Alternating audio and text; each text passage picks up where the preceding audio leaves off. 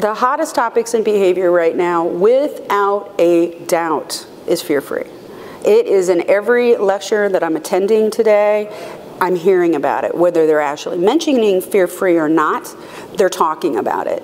And that's because this is what is the future. In a few months, it's going to be hitting the pet market. So they're going to start seeing advertisements on television about fear-free and that you should find a fear-free veterinarian, etc. So this is the time to get in on it and really apply those techniques. I think one of the other things that's really important and is another aspect of the hot topic is that as a veterinary nurse, I talked about in one of my lectures about my burnout. You know, I really had hit where I could go after 35 years. How many fecals can you read? You know, it gets a really tiresome.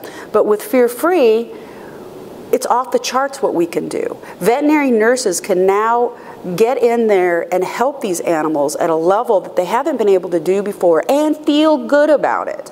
I can remember holding down cats and having them have bowel movements and urine while I did it. That does not make me feel good, and it wasn't what I wanted to do. Instead, I'm seeing videos on our Fear-Free Facebook page of veterinary nurses giggling through the whole exam.